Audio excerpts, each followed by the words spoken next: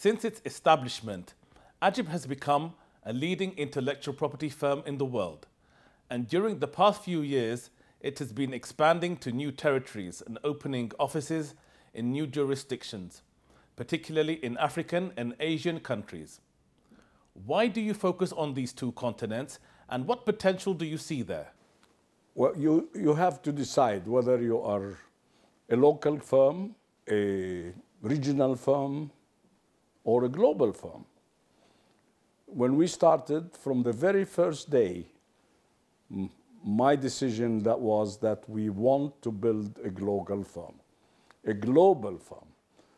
And that was in 1972.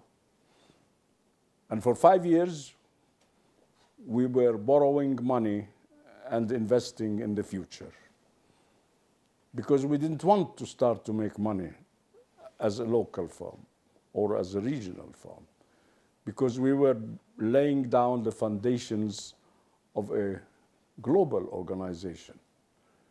But of course, you have to start small and grow. And you grow in size locally, regionally, and globally. So we started to begin with as a small office in Kuwait. And I thank the support and the great patronage I had from the Kuwaiti government. And then we spread regionally to the Gulf countries, the GCC countries, who are to us the backbone and who helped us with the power and the resources to become larger and larger. Then we decided to go regional in all the countries surrounding the Arab world, subsequently to the leading countries of the world, the US, of course, with whom I started the first business protection of a particular IP1 right with the US. And until today, we consider the US as our main client. The country, the whole country, to us is of great importance. But we didn't expand offices-wise only. We were expanding both geographically and by service. In this knowledge age, you don't need to have offices. You can work all over the world through agents. But we decided that now that we want to be global, we don't want to be just global. We want to be global and national.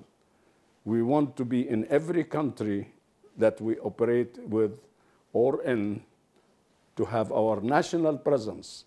So our offices all over the world, 100 of them, are operated by nationals in these countries, as national companies, and as companies that have their loyalty and allegiance to the countries they work in. So the concept of this organization is completely different from all our competitors, who focus on being great and major, wonderful operators, but in a particular country or a particular office. We decided that these great partners we work with all over the world, they need one firm that can serve them in every country in the world. So they don't have the problem of dealing with 20, 30 agents all over the world. With AGIP, Abu-Ghazaleh Intellectual Property, any IP owner can serve the world with one email, with one shot. And in many cases, you don't even need to have an email. Many of our clients have passwords so that they can access their own accounts, leave their instructions in real time, and get what they want of information, and leave what they want as instructions. This is a new concept of a firm of the knowledge world. We are a firm that believes with this knowledge revolution, intellectual property operations should become knowledge-based. And therefore, we have to be present everywhere in the world, and we have to be present like any national company, as if we are a national company. In Saudi Arabia, we are Saudis. In Egypt, we are Egyptians. In every country in the world, we are a national company. This is the concept. And this makes us truly global, but at the same time with a national dedication. And therefore, we can combine the advantage of being a national company and a global company. Talal Abu-Ghazaleh Intellectual Property prides in having the best clients and the most important clients in the world, but as well, it prides in serving the small and the startups of the world. We are here to promote intellectual property protection. I am honored that I have served on the committee of experts of the World Intellectual Property Organization and on the board of experts of the World Trade Organization, and have been instrumental in the development of the intellectual property business globally. So we are not just a company that serves intellectual property. We have a dedication and a mission to make intellectual property an industry that helps the development of countries as a development agent.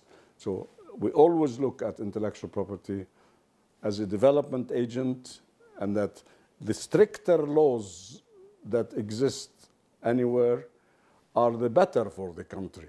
Protection, intellectual property is not, as some people misunderstand it, as a monopolistic thing. It is not because of the monopoly, because when you invent for everybody to begin with. So it is not a monopoly. And any invention becomes useful only if it spreads all over the world. And secondly, because it is through intellectual property that the development process globally escalates, develops, and gets more momentum. So we are, at the same time, a development agent and not just a protection agent.